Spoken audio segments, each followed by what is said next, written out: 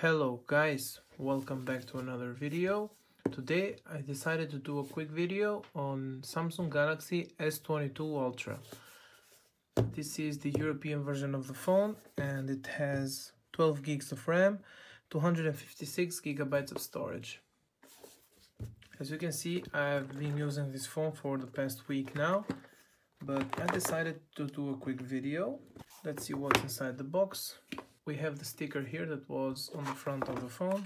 As you can see from the box, here we have only the paperwork and the SIM ejection tool. Also the Type-C cable, which is Type-C on both sides.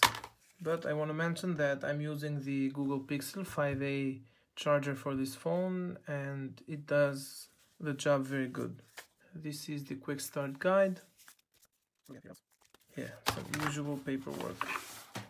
So for the phone itself, here we have a quad camera setup with the main sensor being 108 megapixels. We have a periscope telephoto lens of 10 megapixels. We have an also telephoto lens with 10 megapixels and we have a 12 megapixel ultra wide camera, while the front facing camera is 40 megapixels. Now you basically know everything about this phone. This is the latest and greatest from Samsung, and I believe that this phone is a great successor of the Samsung Galaxy S21 Ultra. Now, having seen this phone and having seen the Samsung Galaxy S21 Ultra, I still cannot believe how far Samsung has gone with this phone. One of the main features of this phone is 100x zoom that this phone has. And I must say that the camera quality on this phone is great. I mean, this phone is also optimized for social networks like TikTok, Snapchat, Instagram, Facebook, etc. And as you can see, it's very fast. This is a normal photo with the wide-angle camera. And as you can see here, it's the city timeline. But if I swipe here to the right, you will see a photo of 100x zoom. And this building is 30 kilometers away from the point of where I'm staying. And to imagine that it has a great stabilization in 100x, I mean, what do you want more from a phone? This phone has a display of 120 Hz and the screen resolution goes up to 1440p, so we have a 2K display with 120 Hz refresh rate. Also, another cool feature on this phone is the S Pen. And the sensitivity, it's amazing. I've checked this S Pen with some of my friends that mainly do design works, and they say that this is a great pen and it has a great sensitivity. I mean, just look.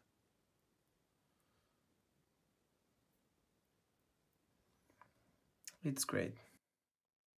So let me just do a quick drawing here of my name. We can also use the S Pen to swipe through videos. Let me just do a quick demonstration.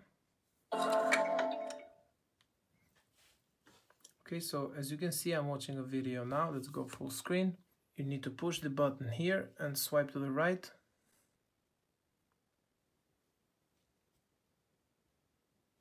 And as you can see, we just went to the other video. If we swipe up, we can see the functions here.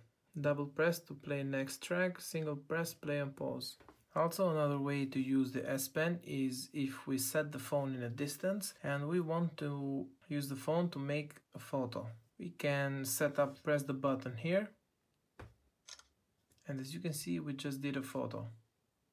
If we swipe to the right, we switch from photo to video. We can go on more. And as you can see, this is a great feature to have. Another cool feature I want to mention, since we are on the camera app, it's the capability to shoot to Full HD 60 frames per second. This is nothing new, but we can do super steady on with 60 frames per second and the image quality will be great. This is the closest as we can get to gimbal, but without using one, if you know what I mean. We can record only on 0.6 and 1x on the super steady mode with 60 frames per second. We can also do 8K videos, and if you want to record to 8K, you will need a phone gimbal or A minimum requirement will be a tripod because the image won't be steady enough if you record holding the phone like this.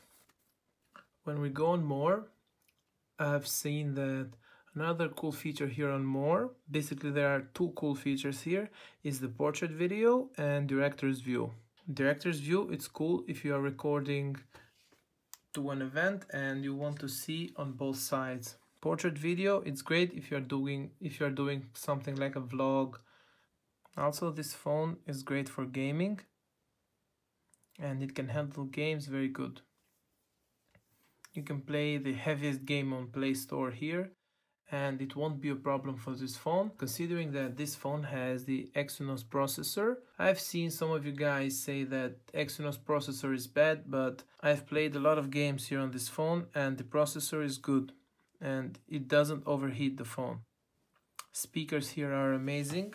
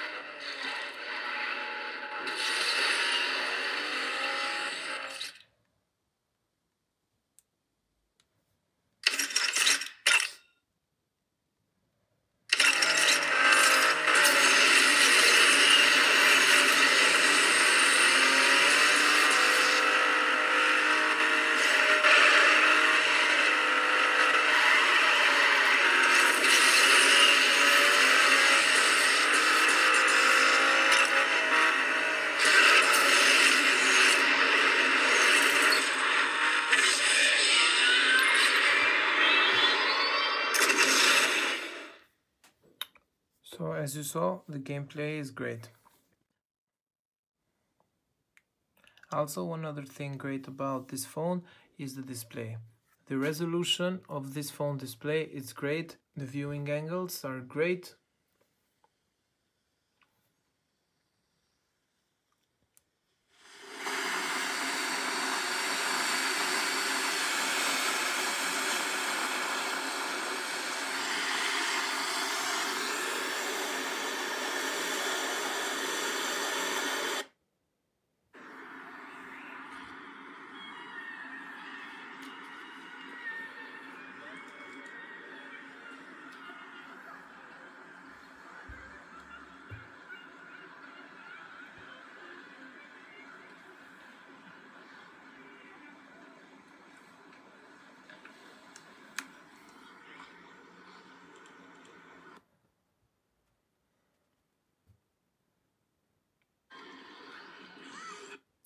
Okay, so I paused the video to add something else. Another feature of this phone is the zoom in mic capability.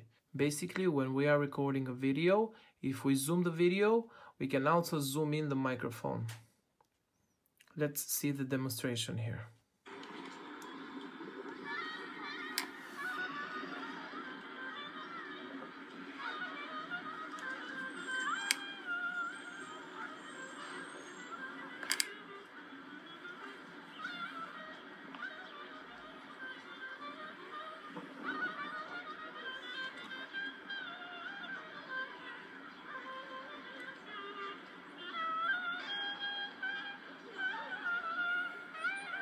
I don't know about you guys, but the sea waves, the guy playing the clarinet there, awesome sound. Very, very good microphones. In easy words, this is the best phone out now, and I like this phone better than the 13 Pro Max.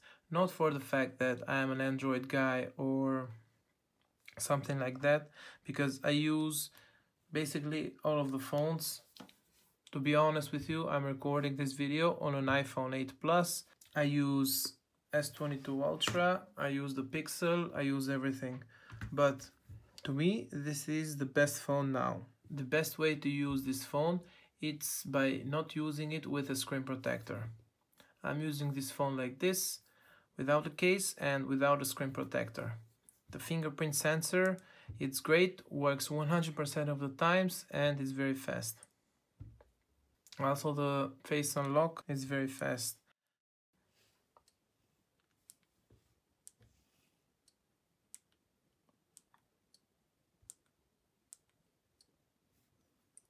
Now, before ending the video, I also want to mention that Android 12 on this device, it's running very smooth and it has a lot of cool features. My most liked features on Android 12 are the capability to turn off camera access and microphone access from all of the apps at the same time.